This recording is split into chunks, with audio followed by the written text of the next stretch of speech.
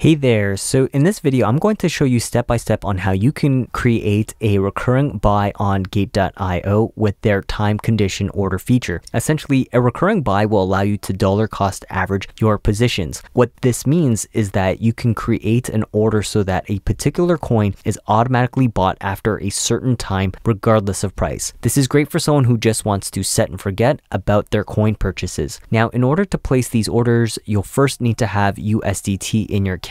To learn more about funding your account, check out my Gate.io playlist. Now, if you don't already have a Gate.io account, I've got a sign up link that can help you save 30% on your trade fees. But having said that, let's get started. So right now I'm on the homepage of Gate.io, and to get to the trade dashboard, I'm going to go over here to trade and hover over that, and then I'm going to click on standard. Normally I would select professional because I like how it looks compared to standard, but for whatever reason, time condition orders don't work very well on professional, but works just fine on standard at the time of recording this video. It's strange, but it is what it is. Perhaps in the future they'll fix it. So when I click on it, it'll bring us to this trade dashboard here. The first thing that I'm going to want to do is select the coin that I'm interested in setting the recurring buy on. I will then go over here to this drop down menu or this arrow and then click on it, and I'm going to enter in the name of the coin that I'd like to purchase, or rather the symbol. So for myself, I'm interested in SafePal or SFP, so SFP as an example, and going to click on it, and as you can see, now we are on SFP/USDT.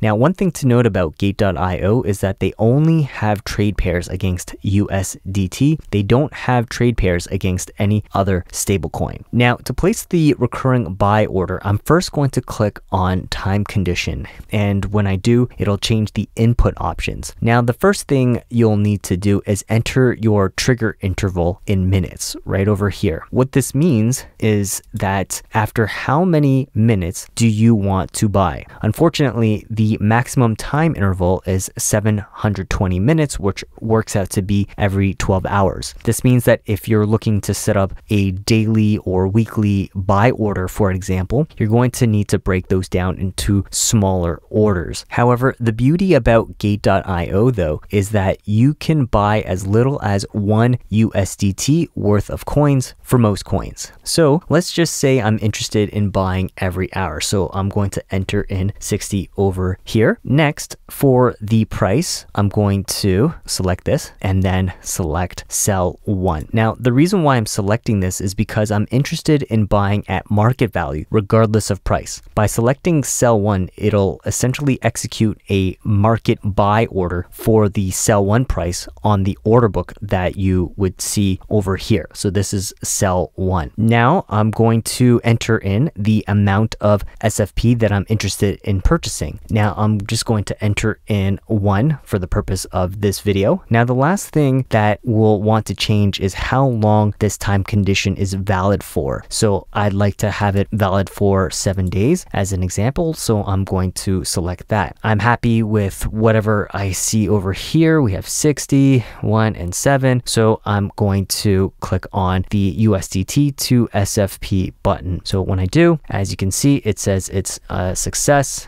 and you can see that my time condition order has been placed. So essentially what I've just created was that every hour I'm going to purchase 1 SFP at market value, regardless of the price, and the recurring buy is for 7 days. Now to cancel this, obviously I'm just going to press the cancel button over here. So that's pretty much how you can create a recurring buy on Gate.io with their time condition. Now, a few things that I'd like to comment about with regards to their time condition order feature is that, number one, after you place a time condition order, it'll execute immediately and not after the interval period. This means that your initial buy happens now and not after, in my example, 1 hour later. So as you can see over here, I have the 1 SFP that I had just made the purchase focus on because of this time condition order. So make sure that if you place one of these orders, just know that it'll automatically execute and will continue the next time on your trigger interval. The second is that you can only input the number of coins you'd like to purchase. You can't input a USDT amount for coins that you'd like to purchase. So in this example, I input 1 SFP, but I can't, for example, put 5 USDT worth of SFP. The last is that there are some advanced features. You can input the maximums for the number of coins that you'd like to purchase, the amount in USDT you'd like to purchase, and the maximum that you're willing to pay. Those are some other things that you may want to explore for yourself with these advanced options. Anyways, I hope you enjoyed this video or found it educational, and if you did, please give it a thumbs up. If you have any questions or comments, please leave them down below as I do check and respond. If you think that there's someone who'll get some value out of this video, please share it with them. If you're interested in receiving notifications of my future videos, then hit that subscribe button. Other than that, thanks for watching, and I'll see you in the next video. Bye for now.